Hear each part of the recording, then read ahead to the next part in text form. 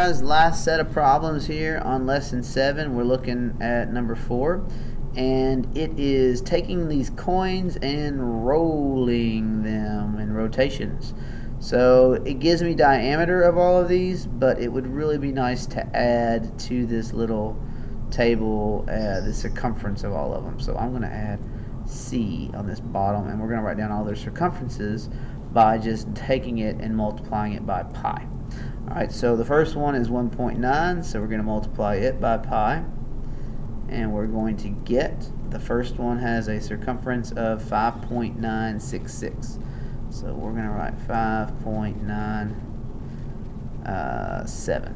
We'll just round to the nearest hundredth.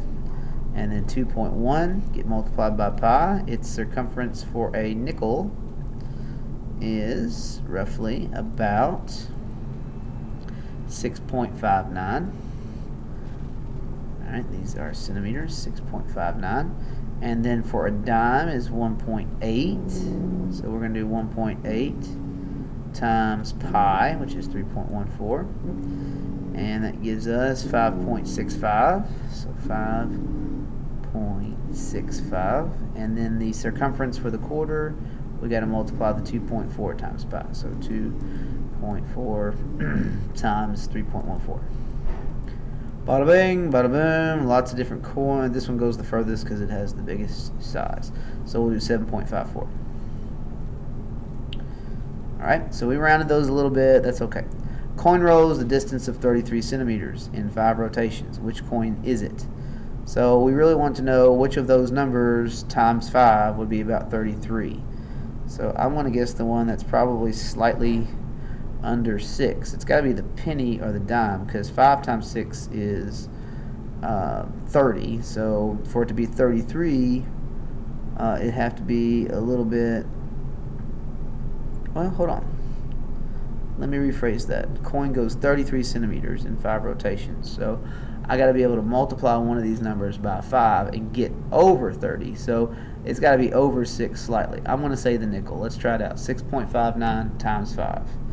So 6.59 times 5. Close to 33? Yes. So we're going to say the nickel. What coin is it?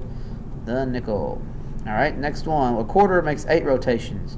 How far did it roll? We just got to do 7.54 times 8. So 7.54 times 8.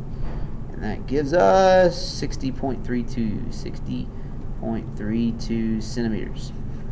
Dime rose 41.8 centimeters. How many rotations did it make?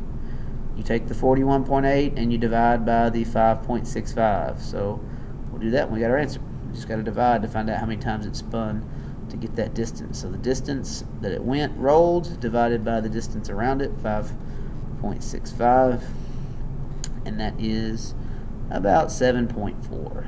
About 7.4. How many rotations? About 7.4. And there we go. There's number 4.